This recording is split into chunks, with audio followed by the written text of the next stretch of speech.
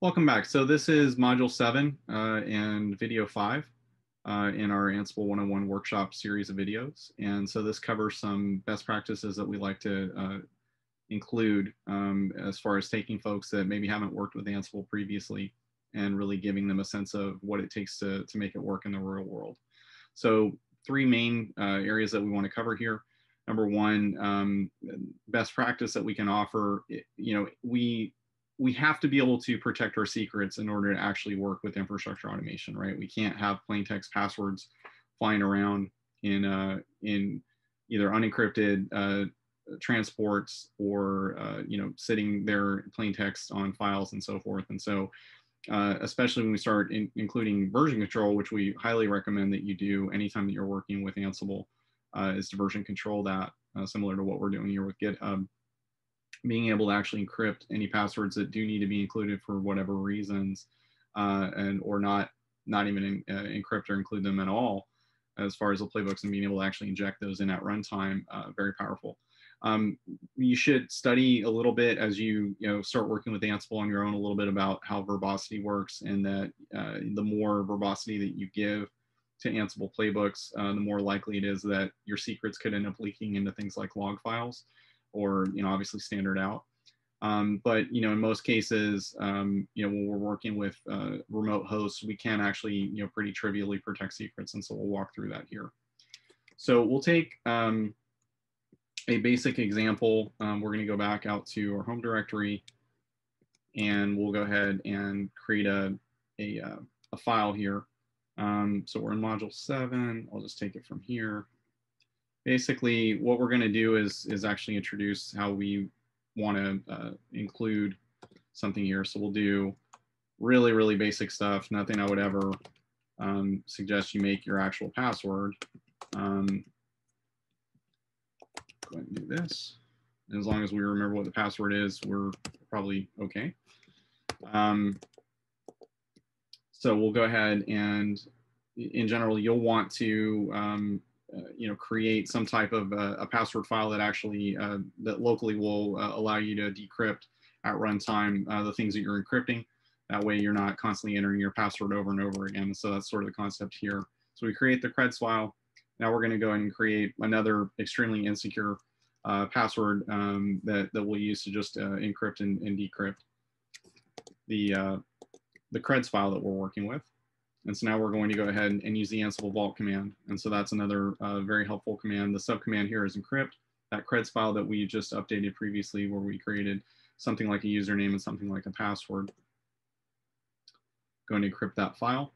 It wants to know what the password is. So here we are including the password that we've just added to that text file. It says that we're successful in encrypting that. So now when we look at the creds file, we see that it's actually encrypted, right? So now what we should be able to do is take and actually create a demo here. And let's step back up and encryption demo. And so here we are basically starting to introduce a few different ideas. So I'll go ahead and put this in just to get started. Let's talk about this. So we're introducing a couple of concepts. So one is that we're working with localhost really for the first time, as far as a host that we've defined. And the next is that we're turning off fact gathering. That's important. And then we are actually calling out this vars file. The credentials file actually has our username and our password. So we're calling this out to this file, and we're basically saying the user that we defined previously in the password here. We're also introducing the concept of piping. So this is actually creating a method. In this case, the rel-based Linux system that we're working with won't accept a plain text password to be injected through automation like this. So we actually have to hash it basically twice for the purposes of this workshop demo. So we've done that now. We've created that. And so what we should be able to do is run the slightly longer command than some of the commands that we've run previously, but just try to look at it. Once again, looking at localhost using a local connection method as opposed to SSH, running against that YAML file, and then pointing at the password file that we created up here, right? Just as a convenience for ourselves. So I believe that I pasted that into my clipboard, and certainly did. So from here, we should see that we did actually go ahead and create that user. And so what we should be able to do is basically, and in this case, we actually did run it locally. So what we should be able to do now is actually SU into that. And we are actually now running as that other user account. So that, right here, we've just created that. So we'll go ahead and back that out. So that is, that's a look at Ansible Vault. The second thing is more of, a best practice just around, once again, like our overall approach to how we're automating. We should sometimes want to look before we leap into making changes. I would certainly recommend that before you start doing anything that requires privilege escalation, that you strongly consider actually running check mode. And if we use the check and the diff flags together in this Ansible playbook, we should actually know what would change without it actually making the change to the system. And so, for instance, if we were going to use that remove Apache playbook that we ran previously, we would be able to see how it would affect the systems in question, right? So just pointing at our inventory, just at host 1 of that, it tells us that it would actually remove Apache and it would actually make Apache absent. Now it shows this in terms of the color coding as though it did make the change, but anything that supports check mode generally will support this kind of behavior where you can actually really take a look before you start running things at either tens or hundreds or let alone thousands of systems that you would be making changes to. You're actually able to see using a dry run what would happen before you actually make that change.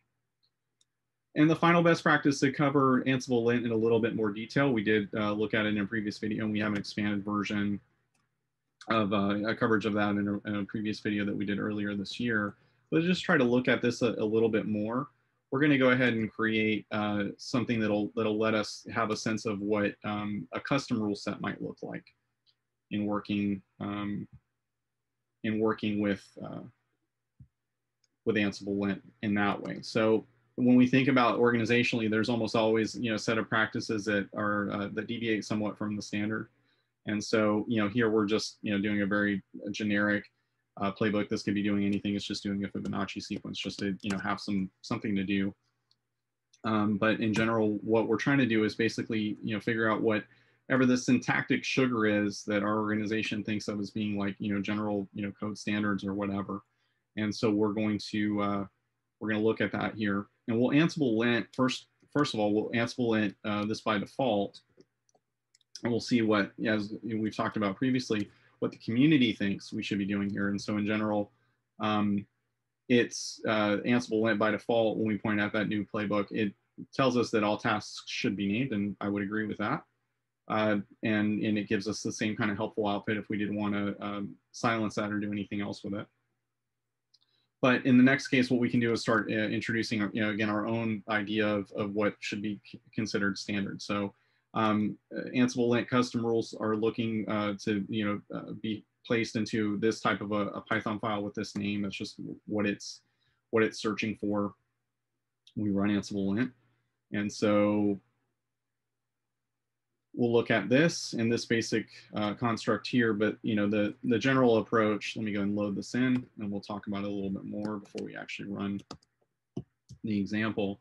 The general approach is here, we are actually creating our own ID, our own short description, our own description to look for something that is actually, looking to see, are we actually gathering facts? And we're at scale gathering facts. If you've got a lot of systems, it can take up a lot of the runtime of an Ansible playbook run.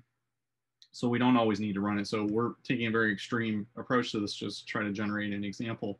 The idea here is that we can include things like gathering facts in a playbook, and then we can basically have a custom rule set that recommends that we don't run it if we don't need to. So a new person who joins the team, she may not know all of the do's and don'ts, or generally what we think of as being the quote unquote right way to approach our environment. But if we use custom rules like this with Ansible-lint, we're getting her into a place where she's getting up to speed much faster. And once again, we can let her make decisions.